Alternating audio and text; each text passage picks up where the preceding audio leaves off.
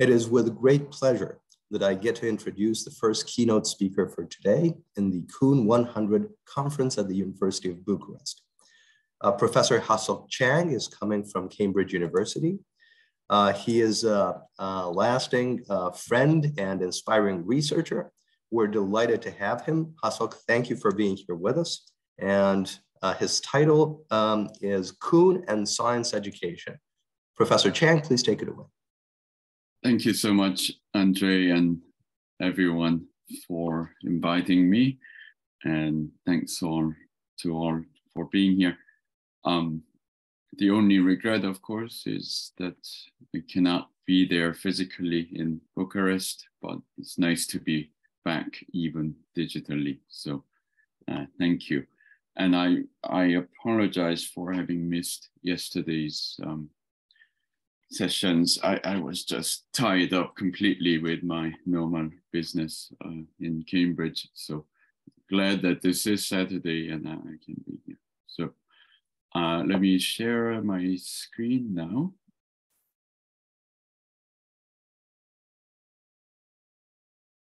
Is that working? Yes. Yeah, and I'll see if I can go into presentation mode. Yes? Yes.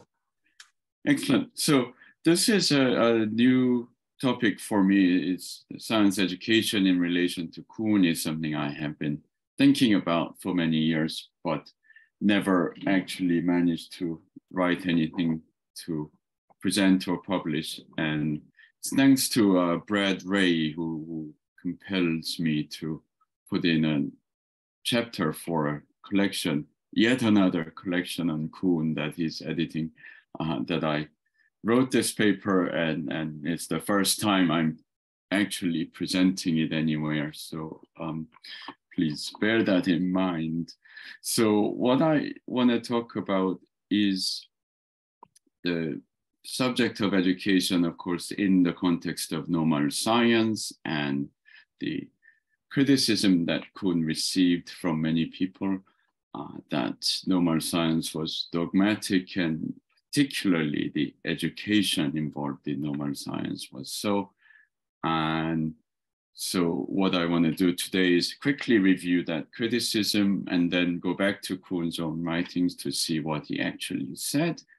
And I want to note that Kuhn was talking about really mostly the training of scientists rather than science education that everybody else gets in society.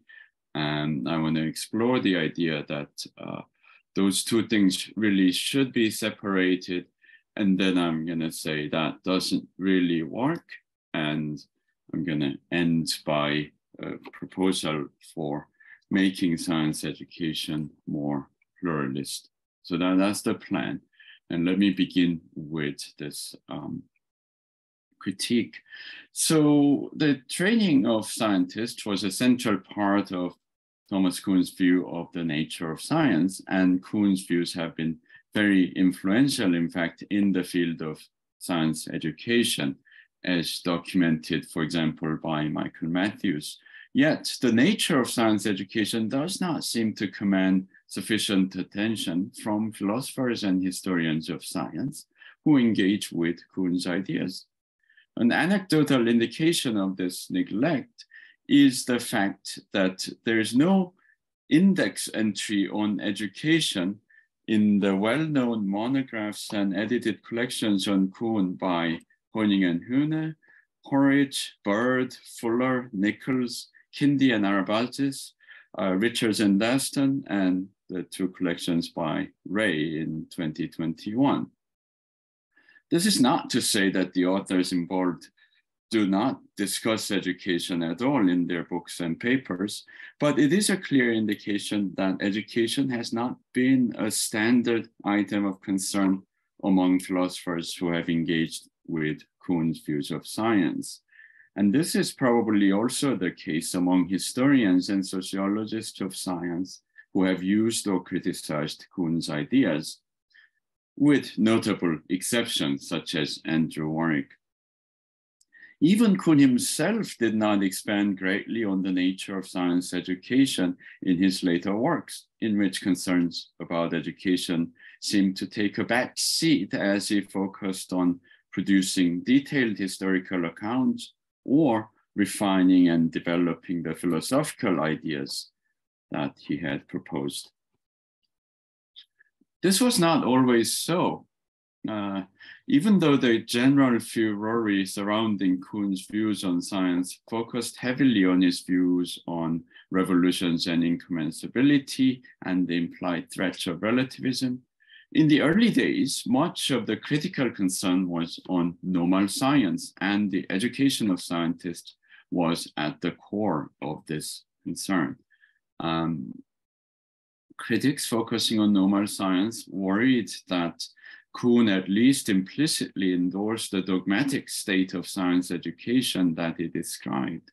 This was apparent in the famous 1965 conference in London, which gave rise to the collected volume Criticism and the Growth of Knowledge, edited by Lakatos and Musgrave, which I'm sure everyone in this Zoom room is very familiar with.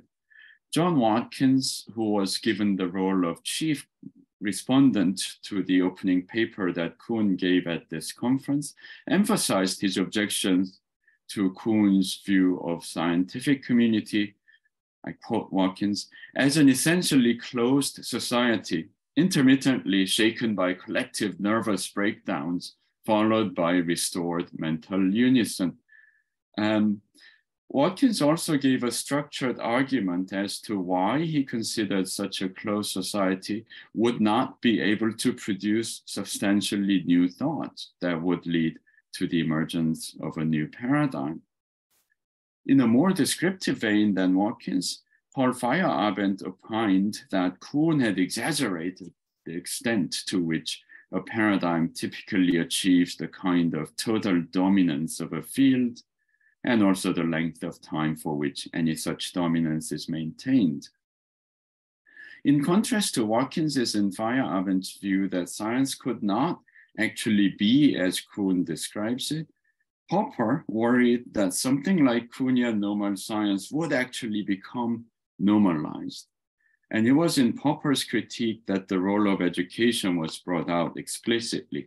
So I give you here on the slide the rant that Popper got into, where he says, normal science in Kuhn's sense exists. It is the activity of the non-revolutionary, the not too critical professional, of the science student who accept the ruling dogma of the day. In my view, the normal scientist has been, is a person one ought to be sorry for. The normal scientist has been taught badly. He has been taught in a dogmatic spirit. He is a victim of indoctrination.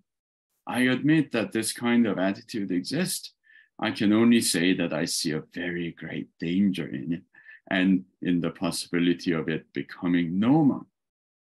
A danger to science and indeed to our civilization. And this shows why I regard Kuhn's emphasis on the existence of this kind of science as so important. So Kuhn was, I think, taken aback by the ferocity of this critique. He's suddenly the enemy of the people. And what did I say? Well, Kuhn did admit, right, that the picture of science and science education he was giving was rather dogmatic. And I'll say more about that. So in this talk, I want to address the two concerns expressed by Popper here and consider what can be done in science education in order to address them. So that's the danger to science and danger to civilization. And I think this discussion will have relevance to the place of all expert communities in democratic science, democratic society, that is, not just natural science, but all kinds of expert communities which are demanding kind of authority in science, society. I keep saying science when I mean society. Okay. So before trying to develop my own ideas, let me review what Kuhn actually said about normal science and science education. It does seem obvious that the picture of normal science that Kuhn portrayed was a highly regimented and closed one. In his opening paper for the 1965 London conference, Kuhn highlighted the dogmatism of normal science in conscious opposition to Popper's views. So this is what Kuhn says in that paper. It is normal science in which Sir Karl Popper's sort of testing does not occur, rather than extraordinary science, which most nearly distinguishes science from other enterprises. If a demarcation criterion exists, it may lie just in that part of science which Sir Karl ignores. Then he says this bit I put on the slide. In a sense, to turn Sir Karl's view on its head, it is precisely the abandonment of critical discourse that marks the transition to a science. And this must have only served to amplify the worries of his critics arising from their reading of the first edition of Structure of Scientific Revolutions that had been published just 3 years earlier. So what was Kuhn's view on the role of science education specifically in the maintenance of normal science? I think it is fair enough to say that Kuhn regarded science education as a process of indoctrination, even though he did not use that word. Because at the heart of science as portrayed by Kuhn, there is a regimented process of training that equipped scientists for the rigorous and disciplined practice of normal science. And this is the point that was already brought up in the previous presentation. This training process not only teaches the future scientist a set of specific beliefs and skills, but imparts an uncritical attitude. And Kuhn did make this view explicit in Structure, though he did not give an extensive discourse on education in the book. Now, to my knowledge, the clearest statement Kuhn made about the nature of scientific education and training was in his paper, The Essential Tension, originally published in 1959 and reprinted in the 1977 collection of his papers, whose title he took from this paper. Interestingly, this 1959 paper was given as a presentation at a conference quote, on the identification of scientific talent at the University of Utah. Here, Kuhn began by cautioning against an overemphasis on divergent thinking in basic science. And he wondered whether flexibility and open-mindedness have not been too exclusively emphasized by characteristics requisite for basic research by people trying to promote creativity in science and such things, which I think were the people organizing that conference.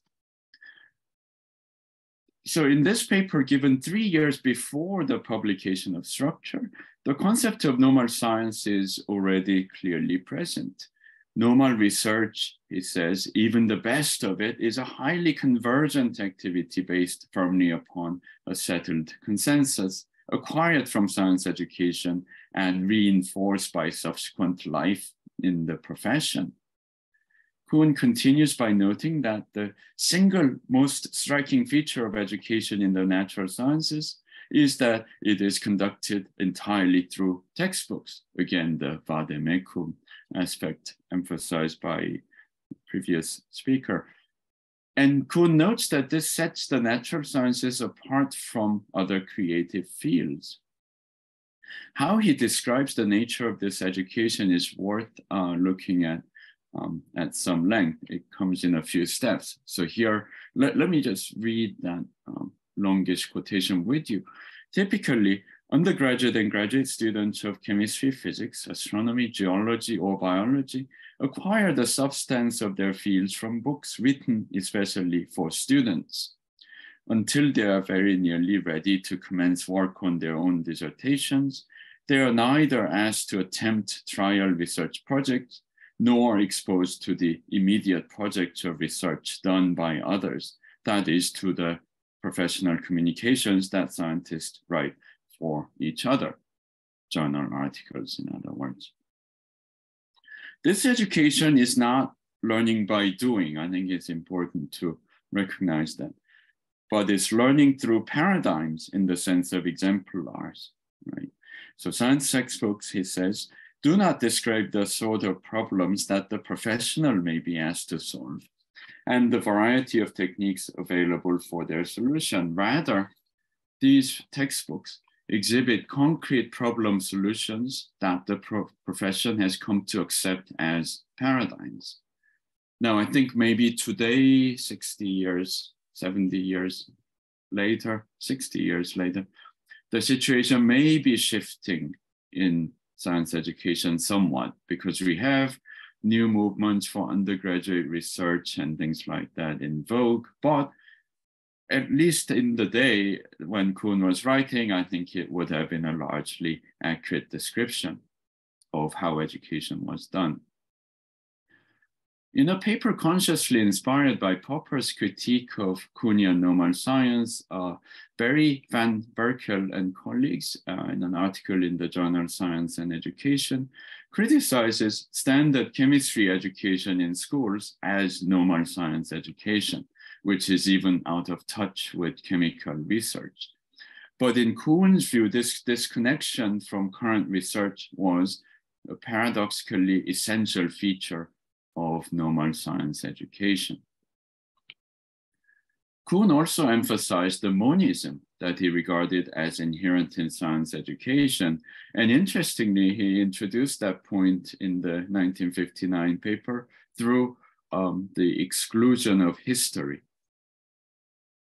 He says, there are no collections of readings in the natural sciences, nor are science students encouraged to read the historical classics of their fields, works in which they might discover other ways of regarding the problems discussed in their textbooks, and in which they would also meet problems, concepts, and standards of solution that their future professions have long since discarded and replaced.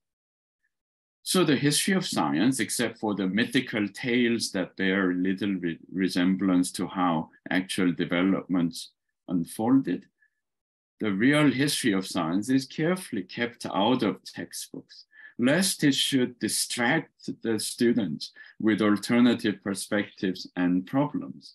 And that's exactly the kind of thing that I personally try to pick up from the history of science in the mode of work which I call complementary science.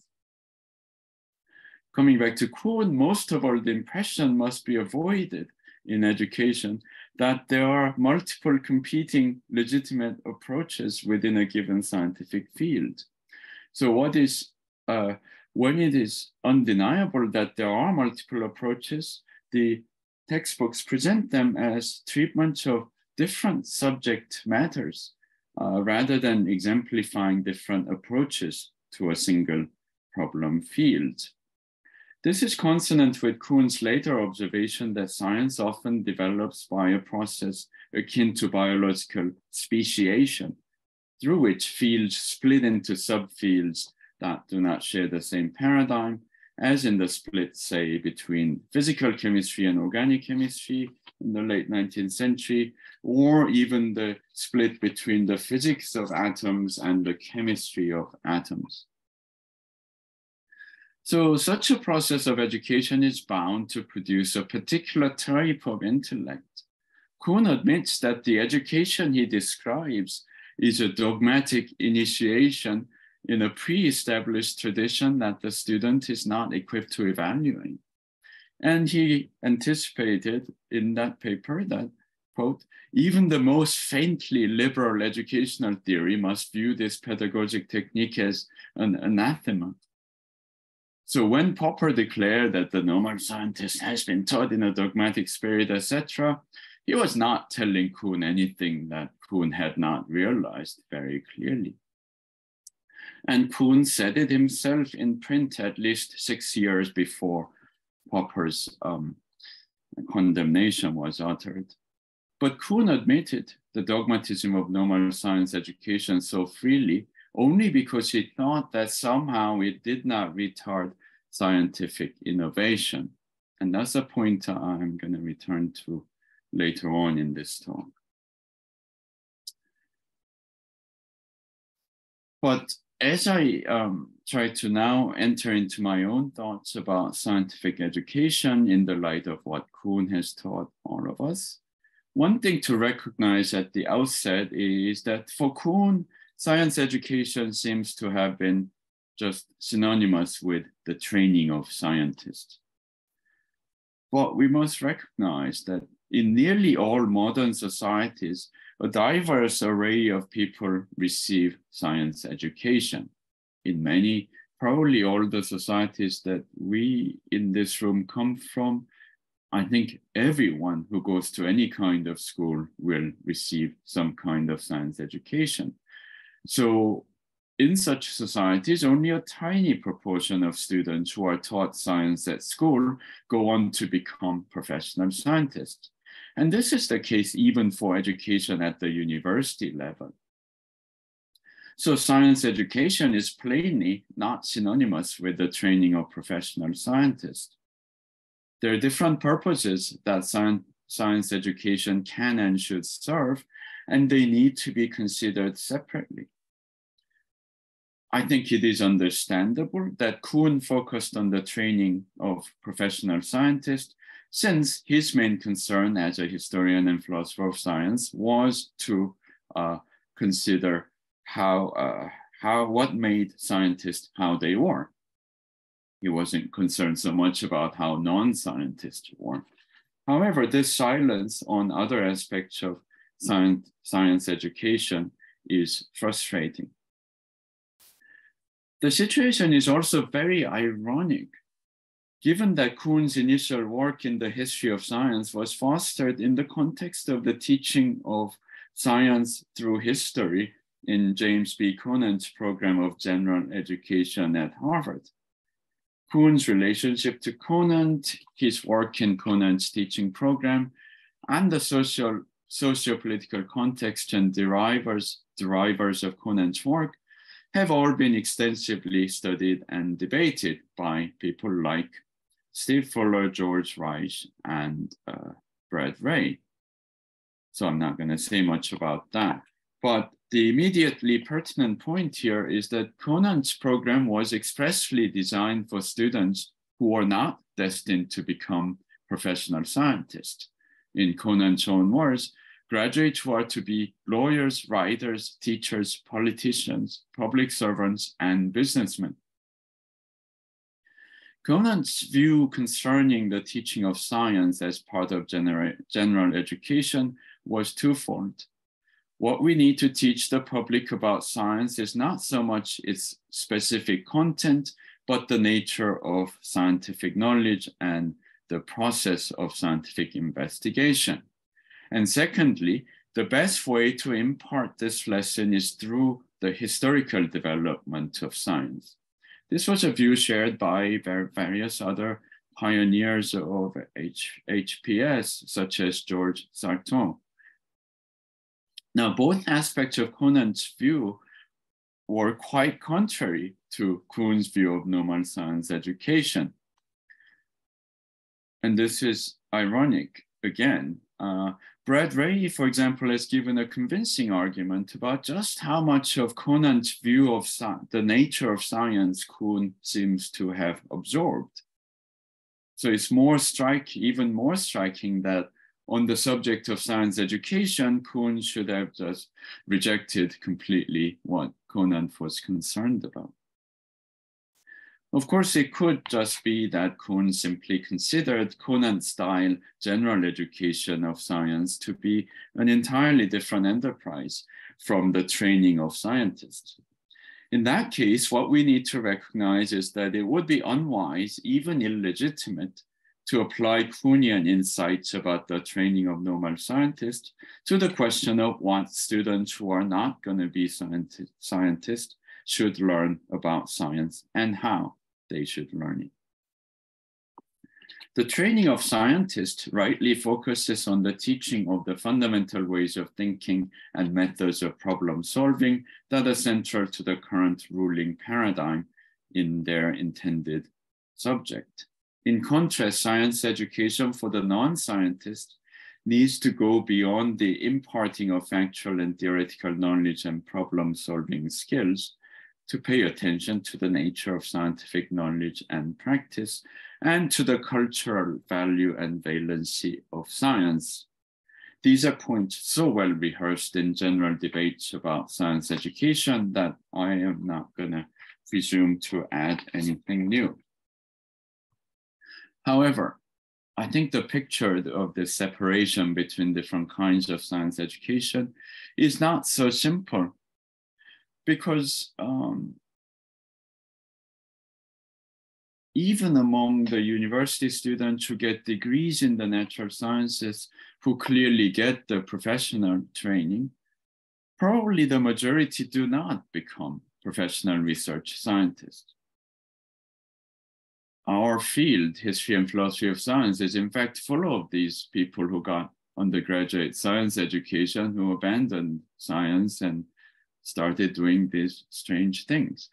So the fact is that a large number of students who do not become scientists are still receiving the kind of education that's designed for science, those who will become scientists. And such an education often tends to generate a fear and dislike of science much more than it imparts any lasting kind of appreciation of the nature of science that Kuhn and others had hoped for. So there might be an argument, okay, for an educational reform designed to separate scientific and non-scientific students earlier on than we currently do, and giving each group an appropriate kind of science education. Or perhaps those on the professional science should also receive the non-professional education, because you would hope that they would be culturally educated in science as well as technically. But there are two difficulties that I see with such a separatist proposal. The first is what I call the problem of the Sagan undergraduate. In honor of the great American science writer and documentary maker of the late 20th century, Carl Sagan. I confess myself to having been a Sagan undergraduate, by which I mean a young student of science who is inspired to enter into science by the kind of noble image of science that the likes of Sagan promoted. Science being an exhilarating enterprise of learning and research, both extremely useful for its practical applications and the deep sense of understanding that it generates. The scientific enterprise is also imbued with humanist values of progress, objectivity, curiosity, open-mindedness, and critical thinking.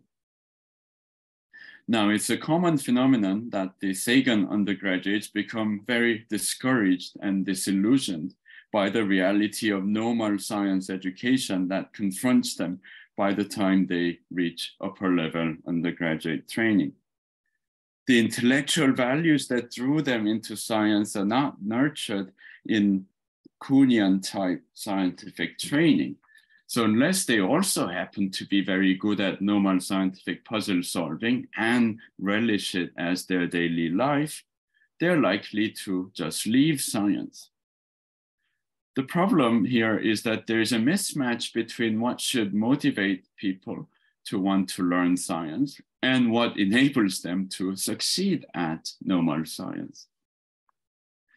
Now, from a ruthless kind of social engineering perspective, one could consider Sagan undergraduates as misfits that we should not try to produce. We could fix the mismatch between motivation and ability by determining who goes into science strictly by normal scientific criteria. That is, we could turn early science education into a kind of a baby version of Kuhnian science training, and only allow those who perform well in it to go into science at higher levels. some people say that in the Soviet Union, this kind of early separation was done, but I don't know if that's really true. Perhaps those of you from the former Eastern Bloc can tell me whether there's any truth in that. Anyway, in that kind of method, those who are inspired by the ideals of science but not very good at normal science will not be tempted to go into science professionally. Instead, they can be given access to general science education and learn something of cultural value about science. But now the second difficulty with the separatist proposal raises its head. Will a scientific community consisting only of those who do well in normal science education be actually the most effective one? In other words, the separatist proposal only makes sense if normal science education, as Kuhn described it, is indeed the best way to train scientists. And that was precisely the assumption that some of Kuhn's critics were questioning, as mentioned already. So now we return to the question concerning the training of scientists for their narrowly conceived scientific work. And here we come back to the question of innovation, which Popper and Watkins raised strongly. Namely, how would such dogmatically educated people be capable of coming up with truly new ideas? Andre, how much more time should I spend talking? We have a solid 20 minutes before us. If you'd like to leave some time for the Q&A. Okay, so I'll try to wrap up within the next few minutes. Yeah. So this is the final part of my talk. Basically, Kuhn's defense was that normal science is very effective in generating scientific revolutions. And here are some striking statements from him, right? He says, the various, this is the most important point. Research under a paradigm must be a particularly effective way of inducing paradigm change. And in the 1950s, so that's from Structure. In the 1959 paper, he says, this technique of exclusive exposure to a rigid tradition has been immensely productive of the most consequential sort of innovations. So what he's saying is that there's historical evidence, right, that normal science is really good at destroying itself. So don't worry, Karl Popper, don't worry, John Watkins, Feyerabend, it will all result in great innovations. But how does it work? He says, once an anomaly is identified within normal science and not readily resolved by the standard resources and techniques familiar in the ruling paradigm, Kuhn says that the normal scientists will start thinking creatively, basically out of desperation, because people who hit dead ends are forced to think laterally. So we now enter into the realm of extraordinary science, where scientists even start behaving like philosophers. But I think what Kuhn has done is he's taken us into an important problem without providing a convincing solution. So we can accept that innovation must be possible because it does happen. But figuring out how it happens is another whole issue. We can also fairly ask if Kuhnian normal science really is the best way to promote the kinds of innovation that are desired in science. I think Kuhn has demonstrated well enough that the pursuit of normal science has been quite an effective way of generating innovation. What he has not shown is that it's more effective than all other alternatives. And there's a curious story about Joseph Schwab, which I'll come to if people are curious about that in the question period. So I would like to propose that even the professional training of scientists can be done in a less dogmatic way without causing them to lose the kind of focus that research within a paradigm provides. In short, the answer is pluralism, which means to train scientists the future scientist, yes, in this rigorous kind of normal scientific tradition, but we're not restricted to training them in only one tradition. We can show them multiple different ways of doing things, even within a given field. And on this point, I think Kuhn had an unduly pessimistic view of human psychology, because he maintained that only people assured of the correctness of their paradigm would be able to tackle difficult esoteric puzzles.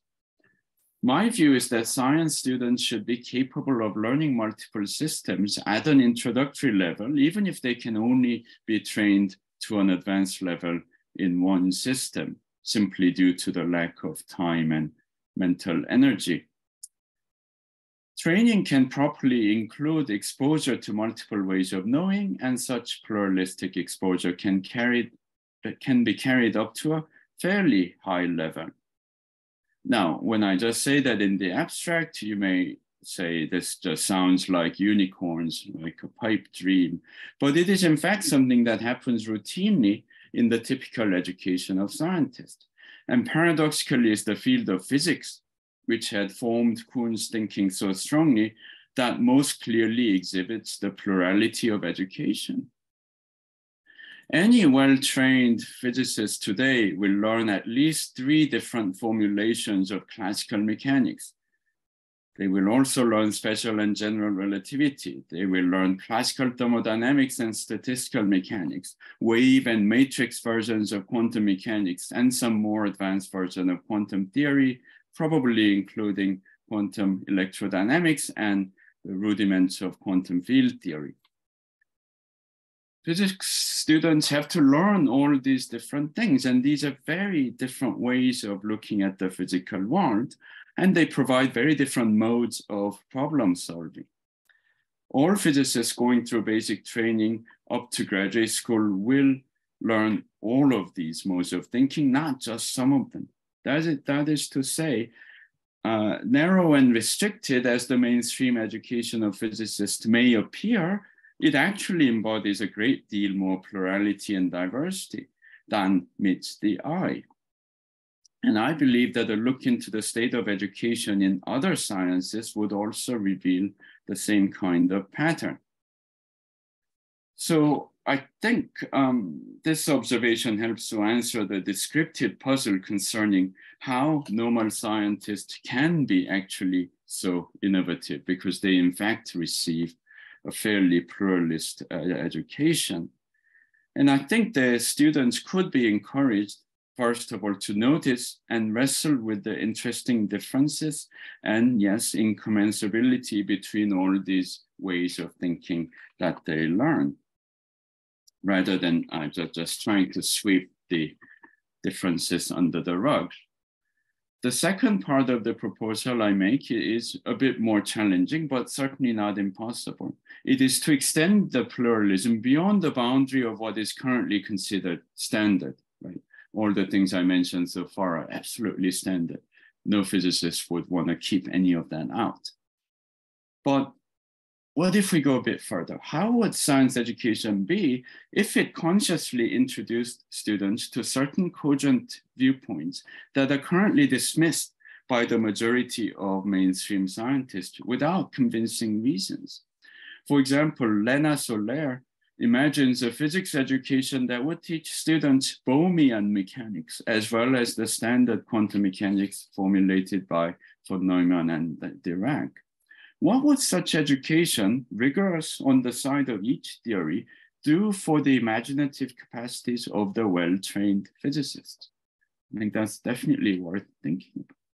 And then going one step further, the most daring layer of pluralist education would be to reach into frameworks of thought that in some ways contradict what is taken as accepted knowledge or orthodox beliefs in current science. This would open the students' minds in a maximal way, but the risk is that of opening the door to truly unsubstantiated ways of thinking. This is where careful historical work can be helpful in just the way that Kuhn noted. A careful look at the history of science reveals that even the thinking of those who are recognized as great past scientists usually had elements that are incompatible with our current thinking. Going a little bit further, one can identify past systems of thought that are now considered quite wrong, but were respected for time and for good reasons. And I just briefly mentioned two examples here. The optics of Goethe really is a fascinating area. There are various scholars today who have revived it, both theoretically and experimentally. And one shining example of this is the professor of philosophy at the Humboldt University in Berlin, Olaf Müller, who really began collaborating with an orthodox physicist to reproduce Goethean optics, and it's wonderfully stimulating stuff. Another example is Greg Raddick and Annie Jamieson at Leeds University in England. Raddick picked up from history the work of Francis Weldon, who went in his experimental genetics, went very strongly against Mendel's views, and Raddick and Jamieson has actually created a modern genetics course that begins with the Weldonian framework, and then only later mentions Mendel as a special case that can be true under restricted circumstances. So I think these attempts are wonderfully stimulating. And I think it is possible to imagine a different kind of science education while respecting Kuhn's recognition of the importance of disciplined training. So I'm going to stop there, and hopefully we'll have some time for questions. Thank you so much for listening. I'm sure everyone in the audience joins me in applauding your work. Now we move into Q&A. If you have questions, comments, rejoinders, please don't hesitate. Let me perhaps break the ice with a question of my own. And Theo had a hand. Oh, I see. I apologize. So first, let's come back to my question. But let's first go to Theo and then to Hannah. Theo, please go ahead. Thank you. Thank you so much, Hasok. That was really interesting, as usual. I want to ask you something about a point that you made, that Kuhn has argued in favor of dogmatic training, but hasn't really demonstrated the advantages, the comparative advantages of dogmatic training, compared to other forms of more pluralistic training. But in one of the slides that you showed us, that's exactly the point that he made, that when you move from a more pluralist kind of training to a more dogmatic kind of training characterizing normal science, then that's when rapid progress becomes. So I'm not sure that's, I'm not saying that he's right or wrong, but I think he argued, he made a comparative argument in defense of his his dogmatic training approach. It's a minor point, but perhaps you... No, it's a very important point. And I think the point is that he made a historical argument. And he said, you look at the origins of science, and it is, right, the quote that I didn't have time to read out, it is precisely when dogmatic training begins that we seem to have started making rapid progress in science, even in terms of innovative ideas. So I think he did have a good argument, but what I would question is whether that argument can be extrapolated safely into the present and the future.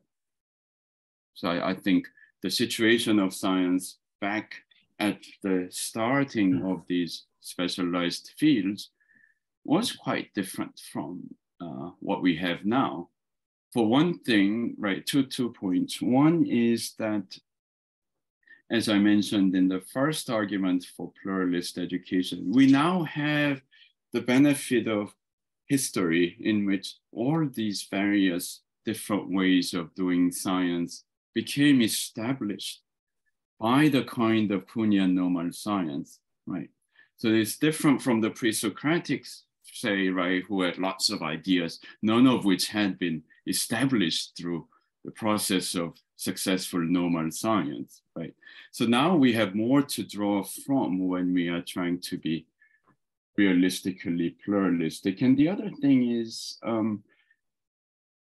I mean, the scientific research, not so much education, has now much more resources, right? So, you know, okay, if there were 7 Copernicans in all of Europe, it made sense for them to band together and not be distracted by other ideas. Now we have thousands upon thousands of scientists really all trying to approach some topic in the same way and hitting the point of diminishing returns. So I think now the scientific community as a whole can really afford to nurture multiple traditions. And I think that is beginning to happen. So yes, to be fair to Kuhn, he certainly gave an empirical argument, but it's the projecting into the future that I would question. May I follow up? I mean, I don't know if there's time and I don't want to monopolize, but I think he also compares science with other fields where there is a critical tradition. He compares science with philosophy, and he argued that exactly because in other fields, again, training is more critical. That's why, you know, they don't progress as much as science. I think that was part of his argument. It wasn't just, you know, a historical argument, but also a comparison. It was based also on a comparison of science with with other fields. Sure, yeah, and my proposal only works if we preserve that element of rigorous training. So it's not the denial of normal training, but the argument is that we can have multiple ones, and even a given scientist can hold that together. So that's the point to be examined, I think, in my proposal. Is that really possible as a matter of psychology and as a matter of resources? Thank you. Thank you. Thank you so much.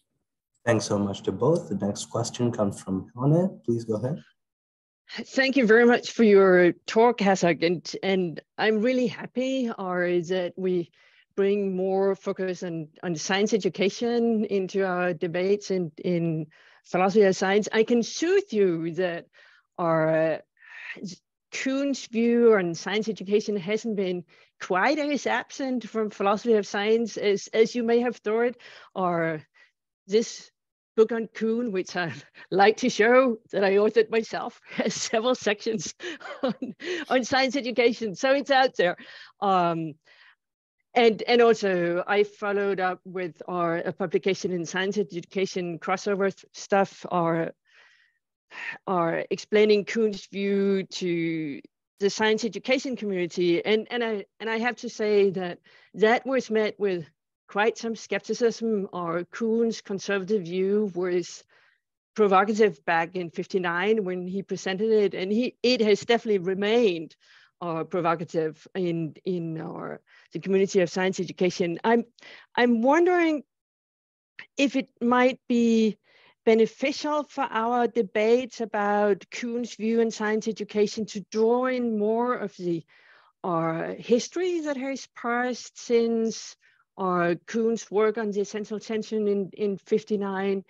And what I'm thinking of are 2 different sources. One, within science education, the way debates about science education and the nature of science has shifted, and especially the debate that you find in science education about what is called Vision 1, science education before around the 1970s, very much focused on those students who will move on and become scientists.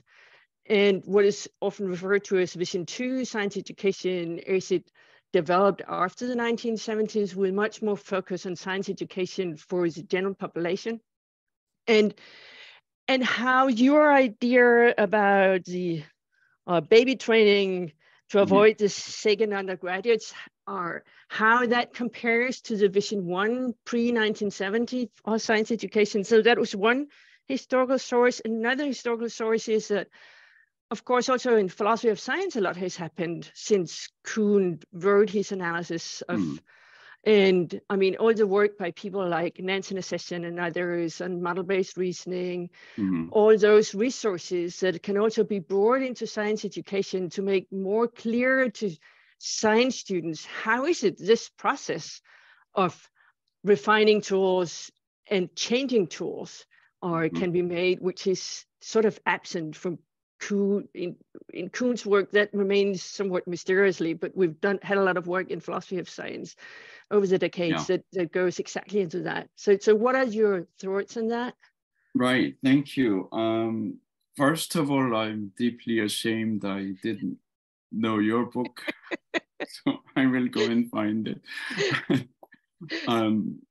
And the Vision 1 education, I am also not that familiar with, so I will ask you later for reference to that. Your last point, I think, is absolutely correct, that yes, we need to bring in sort of new ideas in philosophy of science to the discussion of education. And I mean, you are one of the few philosophers of science out there really engaging with people in education, right? This is a very sad fact. And we can count you maybe on two hands. So I think that needs to be done. And looking back from that perspective, I think we can see just how traditional Kuhn's philosophical views were about the nature of scientific activity, while he really emphasized the problem-solving aspect, which was good. But in terms of his view of theory, in a way, it's shocking how traditional his view of theory and theorizing was. So definitely all the thinking about model-based reasoning would be very important to bring in, I think, among other things. Thank you. Thanks so much to both. And just a very quick follow-up. I fully agree with you that time is ripe for pluralism. And I think that's well taken. I was wondering about one way of reading that short quote from the 1959 paper that might be friendly to contemporary eyes. So for instance, suppose that what Kuhn might have meant then was something like this, that if you harness somebody with the traditional dogmas in a way that's so overbearing, at some point they'll revolt. At some point they'll wish to be creatives, seeking alternatives to that, and not necessarily because they run into a stumbling block, but because it's in the nature of such a rigid education to elicit a kind of creative response of breaking away or something like that. So I'm not sure, what do you think? Clearly that can't go for everybody, but perhaps it works for some folks.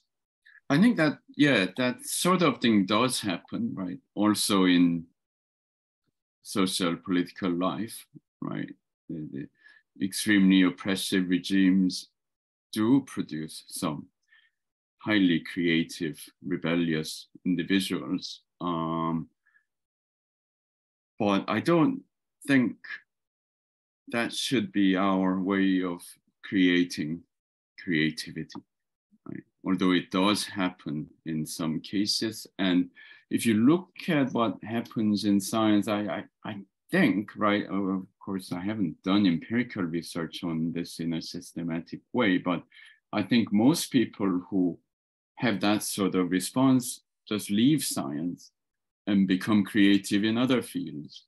So that doesn't help science to rely on, right, that method of generating a creative response. So I think we need to figure out, right, in general, better ways of retaining scientists who are not really just following the normal training. And I mean, Kuhn himself made some suggestive remarks about that, one of which I always think about is how people who switch fields can become very usefully creative, right?